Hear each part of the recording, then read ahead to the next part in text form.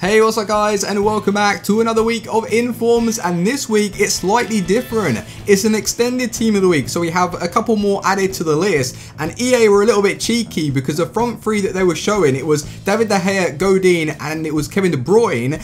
But they missed out one of them on the bench, which was Neuer, 91 rated Neuer, who's going to be awfully expensive, but it's still looking like a very nice team of the week for, I guess, slightly cheaper informs. You've got Hamsik that I don't think he'll go for too much. Santi Cazorla, yeah, a little bit expensive. Moutinho though might be a good card to pick up on. And like I always say, I do this video for you guys to let me know in the comment section players that you want me to review, and I'll probably spread out these reviews over the next couple of days. But Shane Long, Calhanoglu with the free kicks, imagine what his stats are going to be like. And Perisic, we only did a video on him the other day and I was telling you guys to go and pick him up. Now he's been position changed to the cam.